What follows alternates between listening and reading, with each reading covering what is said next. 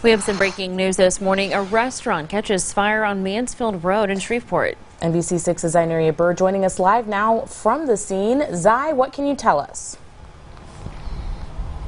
Well, Karen and Lauren, what I can tell you guys right now is that RJs Restaurant behind me here on Mansfield Road has caught on fire. Now, as you guys can see, there is still a scene going on behind me. Now, when firefighters arrived on scene, they saw smoke and fire coming from the roof of the building. Now, there were 2 people inside the restaurant when the fire started, but they got out safely. There were no injuries from this fire. And the call for the fire came in around 4:30 this morning. There were 9 fire units arrived, and it took 35 firefighters to put this fire out in less than 14 minutes. And the cause of this fire is actually still under determined. They're still trying to figure out what happened here behind me, and I'm going to send that right back to you guys in the studio.